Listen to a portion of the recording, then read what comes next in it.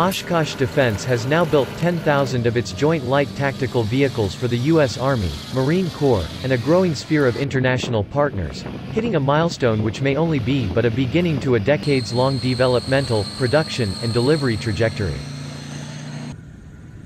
The vehicle, originally envisioned as a hybrid combination between a high-speed, mobile, off-road vehicle and a heavily protected IED-stopping armored platform, has evolved into a complex, yet balanced mixture of the two.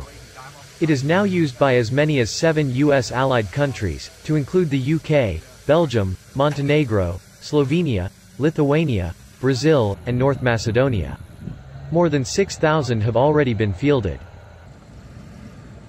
The JLTV represents the next generation of automotive technology in a number of key respects, such as the ability to design a light tactical, mobile vehicle with substantial protective ability to defend against IEDs, roadside bombs and other threats.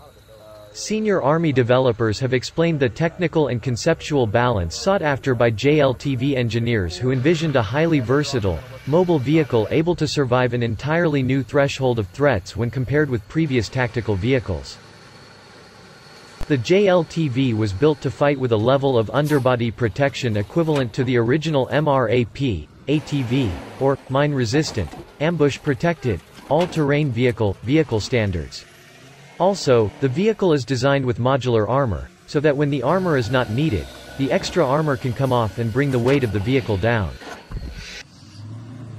When compared with earlier light tactical vehicle models such as the Humvee, the JLTV is engineered with a much stronger, 250 to 360 horsepower engine and a 570 amp alternator able to generate up to 10 kilowatts of exportable power. Army developers explained that the JLTV is designed with enough onboard power to support the Army's future network and be able to take advantage of the latest generation of diesel engine technology to maximize fuel economy. The vehicle is built with a system called TAK4i independent suspension designed to increase off-road mobility in rigorous terrain, a scenario quite likely should there be a major war. The JLTV is equipped with next-generation sensors and communications technologies to better enhance soldiers' knowledge of a surrounding, fast-moving dynamic combat situation.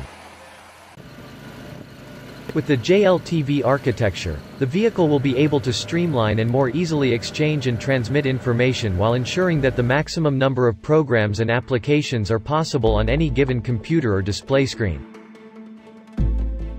All of the JLTVs will be configured with what is called variable ride height suspension, described as the ability to raise and lower the suspension to meet certain mission requirements such as the need to raise the suspension in high-threat areas and lower the suspension so that the vehicles can be transported by maritime preposition force ships.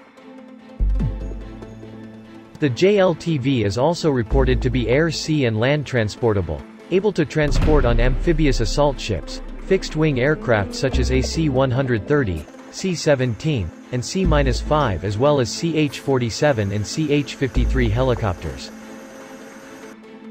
The in-vehicle network approach is grounded in open architecture, meaning that information technology systems and electronics will all be built to commercial technical standards ensuring maximum interoperability. JLTV is aligning with specific Army technical standards, which will enable a single computer or system to run a host of interoperable applications and functions.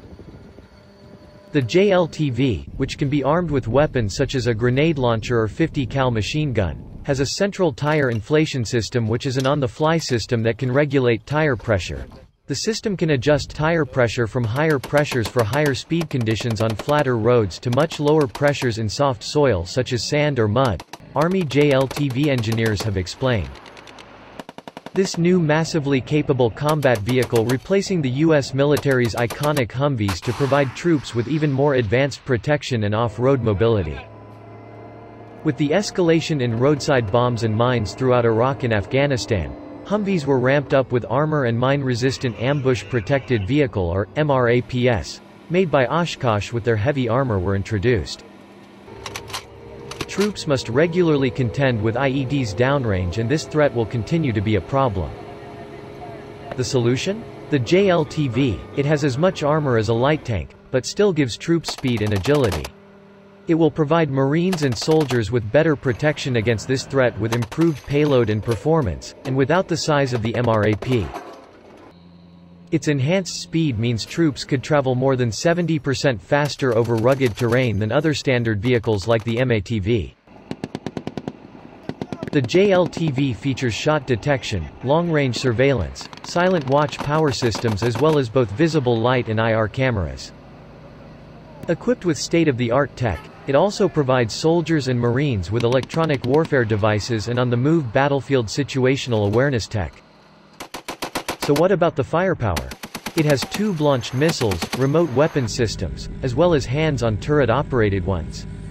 Troop protection is paramount, and the JLTV leverages the company's advances in crew protection called Oshkosh Core 1080. There are two variants, a two-seater and a four-seater variant plus a companion trailer.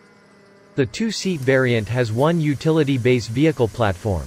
There are two options in the four-seater: the General Purpose or JLTV GP, and the Close Combat Weapons Carrier or JLTV CCWC.